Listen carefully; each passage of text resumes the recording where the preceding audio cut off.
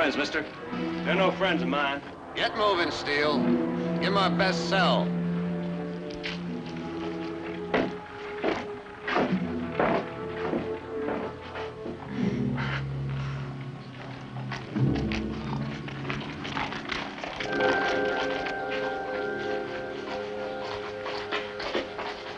See, you brought back what you went after. We were lucky. We thought they'd split up before we'd get him. Was there trouble? No. Well, we didn't find a strong box. And one of them claims he wasn't with the others. But they were all in the same camp. They fit the description the stage driver gave us. I guess he'll be able to identify him. I saw your horse over there. Were you looking for me? I need your official signature, but it can wait. Well, I guess I better tend to my hotel.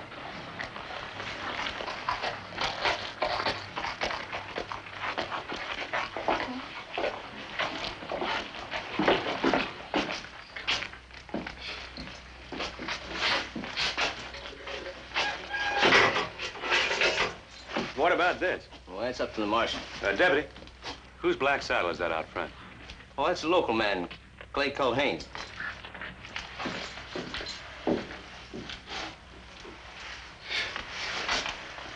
Our friend ain't used to this kind of treatment. Well, you know Culhane? Well, if that's the man I'm thinking of and you know him, well, his gun could get us out of here. He's no friend of mine. Well, how's he diggings, Marshal? We should have looked it over before the holdup. I'll take those ropes. Marshal, I want a lawyer. This town goblin. You're really worried, huh? How about you two? Won't be in here long enough for that, Marshal. What about the lawyer? We got one. Clay Culhane. He the only one? You want to see him? Yeah. Yeah, I want to see him.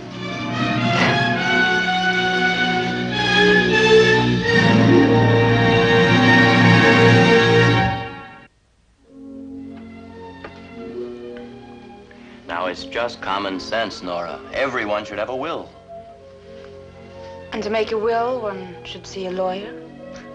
Sure way to draw one up. I see. Tell me, Clay, do you have a will?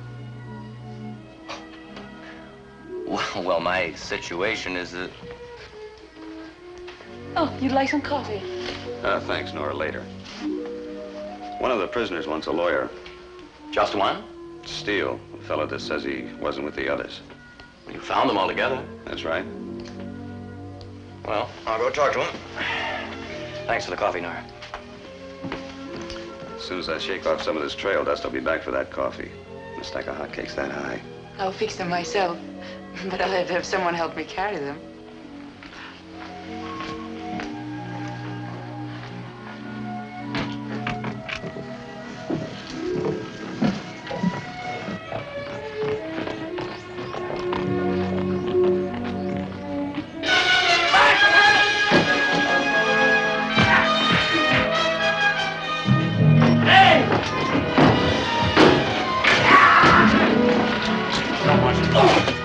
Keep him up.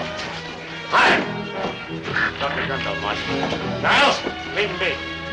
Get the Marshal's gun. Hurry up, get his gun.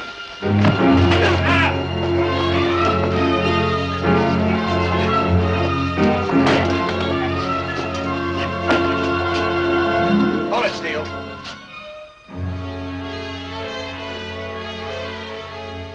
Back up. Sims, get the other one.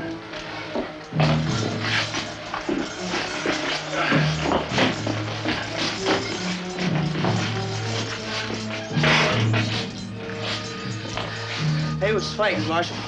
And them two was beating up on him. So you gave him your gun to beat with? Well, no, of course not. Barnes was knocked down. I thought he was knocked out. And Niles was choking on steel, so I went in.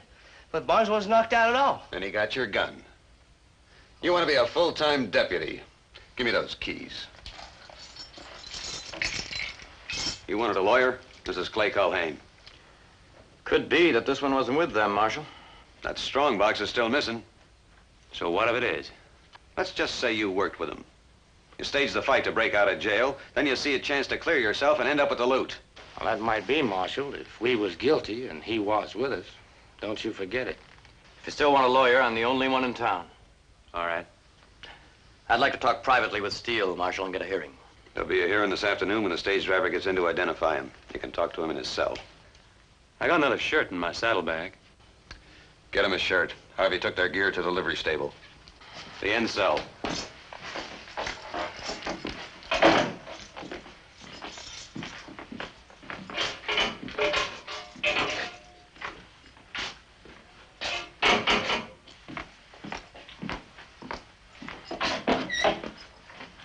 That lawyer gonna mess things up?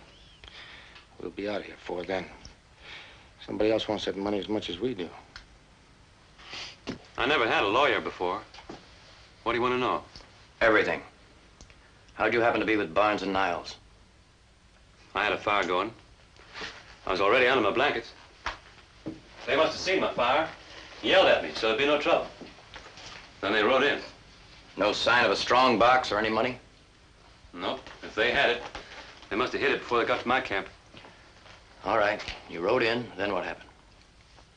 They claimed they was lost in the dark. I guess they was, too. Otherwise, they wouldn't have stopped. They was tired. So they stayed. That didn't bother you? As far as I knew, they were just a couple of lost cowpokes. I had my gun handy under my blankets. And then along came the marshal. They'd unsaddled, just about to turn in. The law moved in before we knew it. No time at all, they had our 6 guns, our rifles, and our hands tied up all nice and neat. Barnes and Niles started claiming right away that you were one of them? Yeah, I couldn't figure why. Well, now, maybe there was a third outlaw, like the driver said. Only they'd split up. Then, when these two were caught, they might have figured their partner would have a better chance if the law thought it had all 3. Marshal, I got Steele's shirt here. Give it to Culhane. He's talking to him. I'm gonna go get something to eat.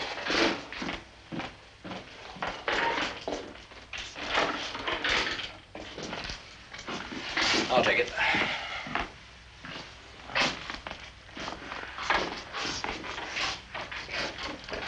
Well, what is it?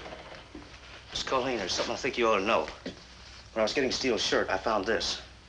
Now, I was going to give it to the marshal, but I reckon that concerns you more than it does him. I thought you'd be interested in it. Sims, since this is between Steele and myself, I'll tell the marshal about it, all right? Sure. Thank you.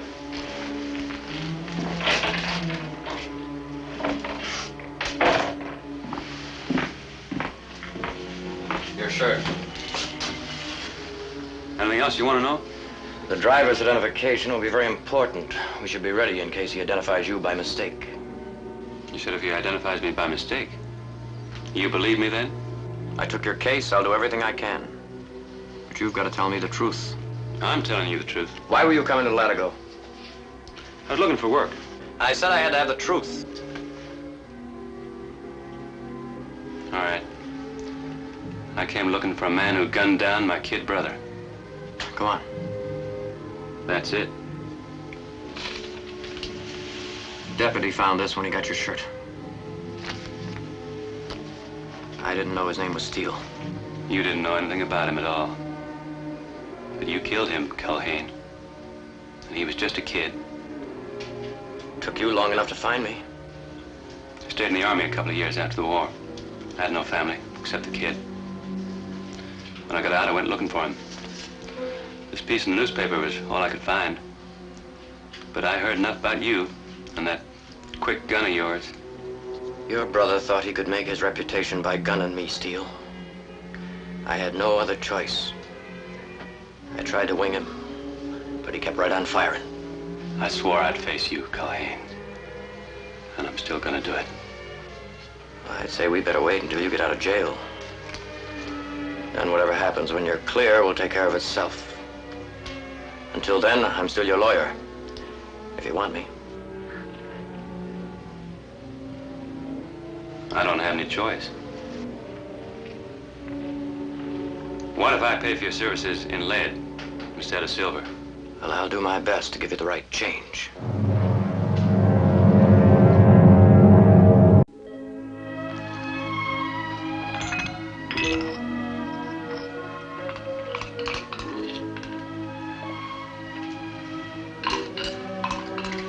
Can I get you some more? No thanks, this is fine. Very good, Nora. Where's Clay? I left him over at the jail. Is he defending those men? Just one, fellow named Steele. And by the way, I'm gonna need your lobby for a hearing this afternoon. One of these days, I'm going to ask the territory of New Mexico to pay me rent for the use of my hotel.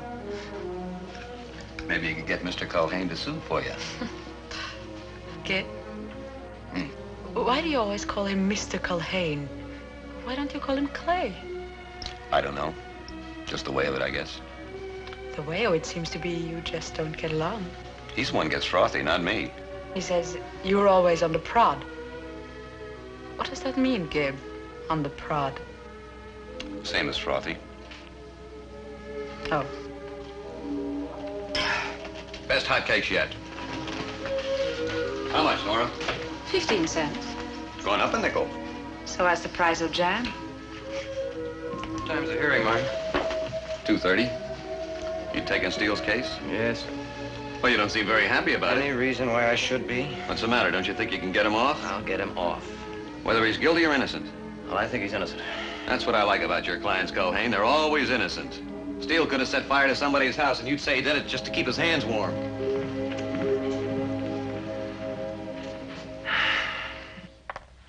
Mr. Norton, as driver of the stage, you had a good look at the outlaws. Take your time now and tell us if any one or all three of the prisoners were involved. I'll tell you, Marshal. I ain't one to argue with three guns, but I didn't just sit there. I studied them good. Them last two was in on it for sure. I remember their duds. The way I recollect it, Marshal, them two took the strong box while the other one kept a gun on me. So you can't make a sure identification of the third one. Not by looking, by listening. I heard him talk. He kept saying, keep him up, higher. You'd recognize his voice? Sure would, sure would. You heard the word Steele. Say them. Oh, Marshal, I object. This is not a trial, Mr. Culhane. We're only trying to find out if there's enough evidence to bring charges against these men. You'll have your say in due time. Say it, Steele. Keep them up higher. Go ahead. Keep them up higher. Again. Keep them up higher. That's it. He's the one. Marshal, I have a few facts I'd like to offer on behalf of my client. All right, go ahead. First, I'd like to have a few words with Mrs. Steele, if I may. Make it short. You can talk in the dining room. Thank you. You keep your places. We'll go on as soon as Mr. Culhane's ready.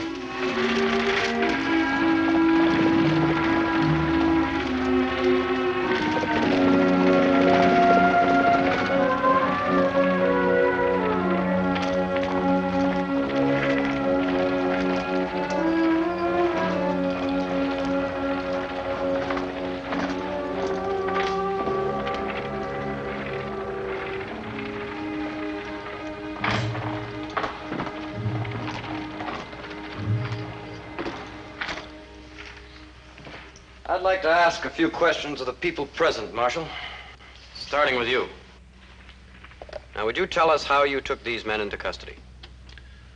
Well, when Norton reported the holdup, I deputized Sims and Harvey. We rode out to the spot where the holdup took place and read a few signs. And what did you find? There were too many tracks in the road to figure out. We did find a trail of 3 horses cutting off cross-country, but we didn't follow them. Well, why not? They looked fake. 2 of them were light and 1 was heavy, like a man riding and leading 2 horses. Could have been a move to throw us off or just a cowpoke with a string. So you kept to the road? That's right.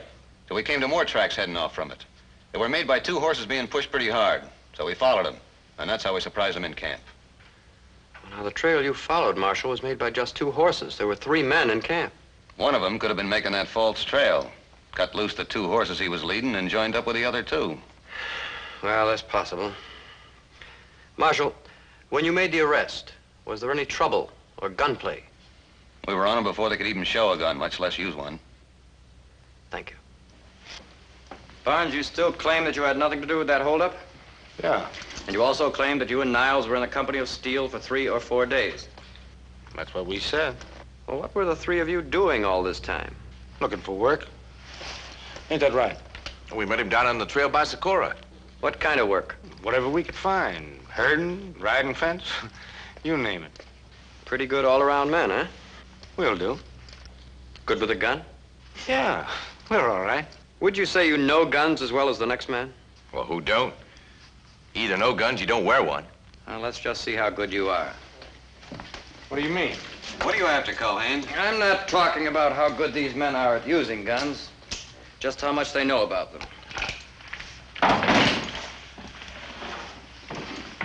What kind of gun does the marshal carry, Barnes? Well, it's a Frontier 45. Has a pretty good eye for guns, hasn't he, Marshal? A moment ago, you had a brief glance at my gun. Do you remember anything about it? Well, I do. Cold peacemaker. You're right. That don't mean nothing. Most anybody notices another man's gun. What kind of gun did Steele carry? Well, now, you claim you were with him for several days. You must have seen his gun. I forget. Well, you only had a brief glimpse at my gun, and you were able to tell us quite a bit about it. Why can't you tell us about Steele's gun? I'll tell you why. Because you never saw it. It was under his blanket when you rode into his camp. Then when the marshal made the arrest, there wasn't a gun shown, right? If Steele was with them, Marshal, they'd have known his gun, especially if they were planning a holdup. Let's have it quiet. What about the driver's identification of Steele? I'm coming to that. When they tried to break jail and Barnes held his gun on us, you remember what he said? Barnes told us to keep him up, higher. That's what Mr. Norton said the 3rd man said. Let him hear Barnes. Mr. Norton, please cover your eyes this time. And listen very carefully.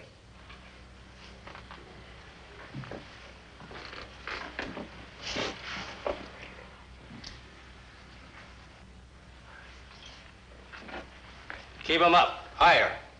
That's it. That's the voice.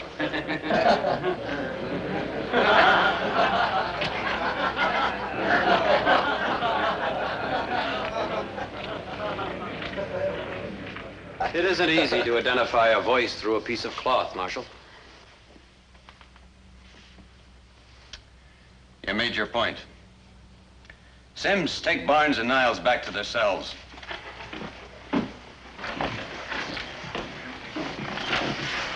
If you stop by the office, I'll return your property.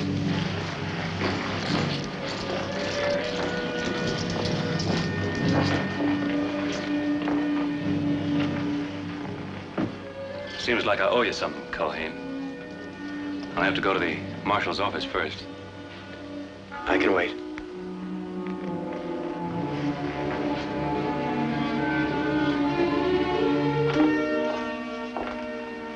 He doesn't seem very grateful. I think I'll find out for sure soon enough.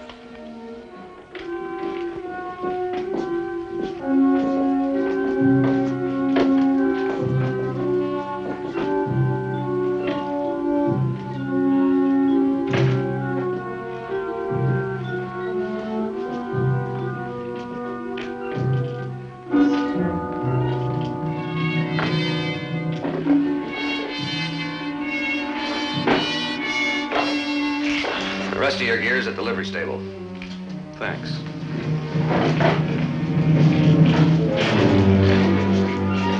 Marshal, been looking for you. Name's Pete Hale, from over Durango. Gibson Scott, Marshal, what brings you to Latigo? A couple of cusses by the name of Barnes and Niles. They're wanted for about everything over in our territory. They made their mark in the New Mexico territory, too. Oh, they've been here? They're still here. Sit down, I'll tell you about it.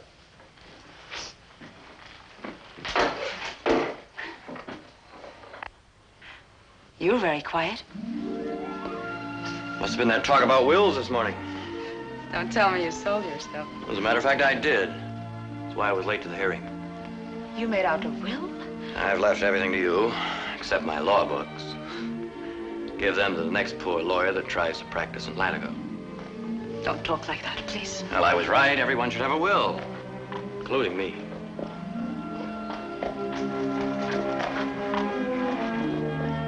Is Steele leaving town? I don't know yet.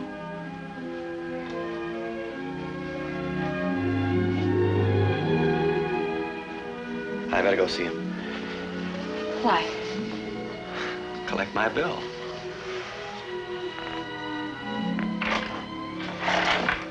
Ray?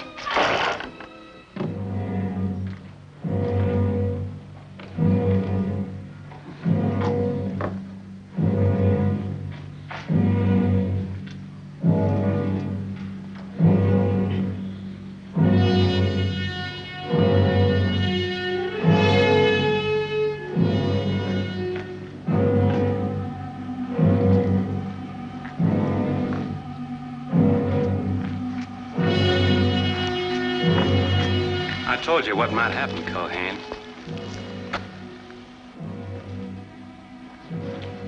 I thought I'd find you to be about as low as a man could be. I guess I was wrong. I figure you gave my brother an even break. He was always a pretty wild kid. What's eating you, Culhane? You still want to finish this? Behind you. Get down.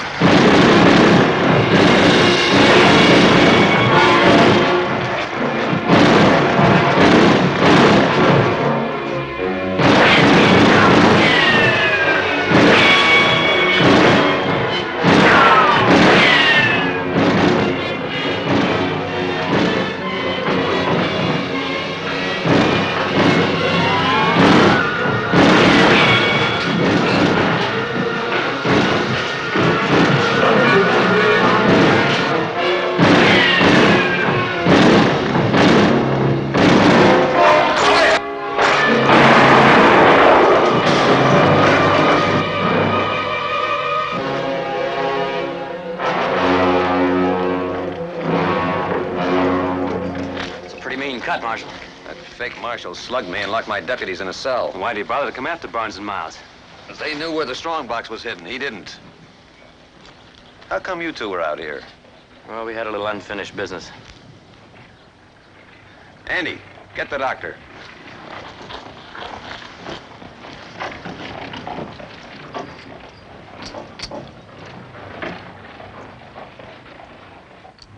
They're not lead, Culhane.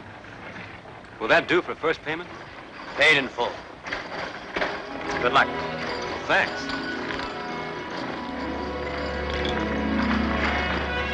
Well, that was the toughest money I ever made. You certainly have a peculiar way of collecting your bills, Mr. Culhane. You might have been killed. Well, I wasn't.